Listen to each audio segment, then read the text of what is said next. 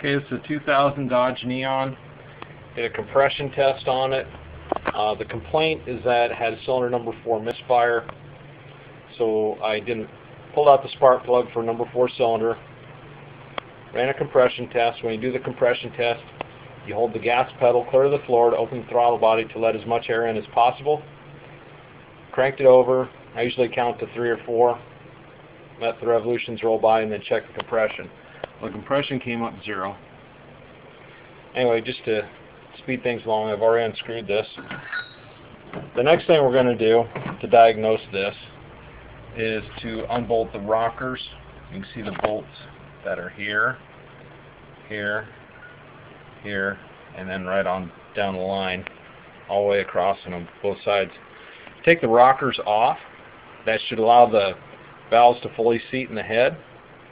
And then we're going to do a cylinder leakage test to see if we are losing air out the intake valves, the exhaust valves, or past the piston.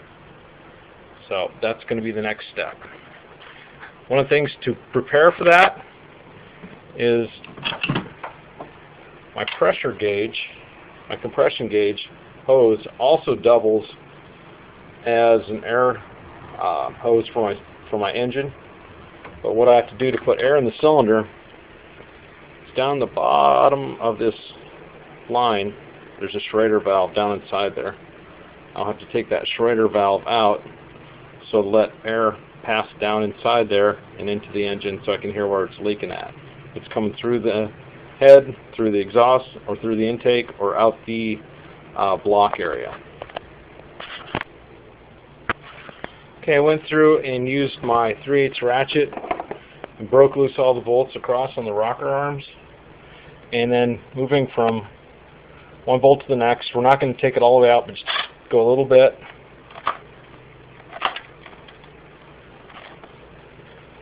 And go a little bit. Go a little bit. Go a little bit.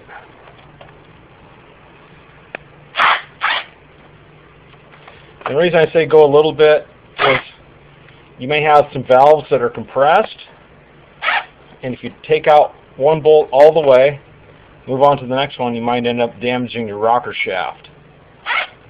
So we just go back them off a little bit and work our way around until we get them loose, and then we can run them out the rest of the way. Okay.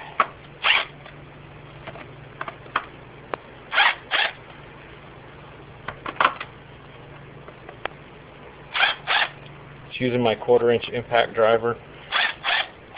It doesn't have very much torque at all. That's why I like to use it, because I won't tear up stuff quite so easily using my 1/4" impact.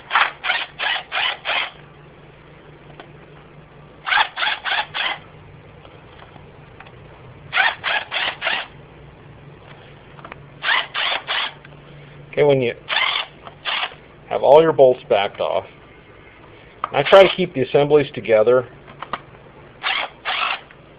Make sure all the bolts are all the way out. Keep the assemblies together, and then turn your valve cover upside down and just set it inside your valve cover. And also watch out for lifters, because on the bottom side of these there may be a lifter that can fall out. Okay, I've got all the bolts loose. Just lift up on the rockers, and up and out they come.